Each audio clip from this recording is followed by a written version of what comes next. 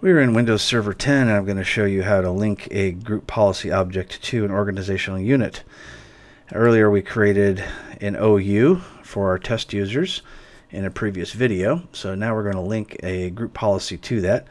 So anybody who's in the OU for test users will be affected by that. So let's go ahead and pick our test user, drag it into the OU for test users. Go ahead and click oh, yes, we want that to happen. So now we have our test user. Now what we're going to do is go into Server Manager, and from here we go to our Tools menu and choose Group Policy Management. And when that opens, it's going to show our forest and our domains and then our OUs. So there is our OU for test users. And now what we can do is we can right click on that and choose create a group policy object in this domain and link it here. So we're going to call it our test group policy object, and we're going to click OK.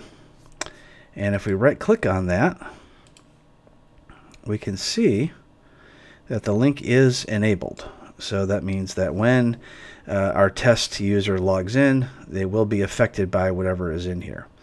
So let's go ahead and edit. And when we edit, we can make changes to either the computer or the user. In our case, we've got a user linked into that OU. So we can go in and make any kinds of changes we'd like, such as we can go to the control panel and we can double click on add remove programs, specify or hide the add a program, and double click on that.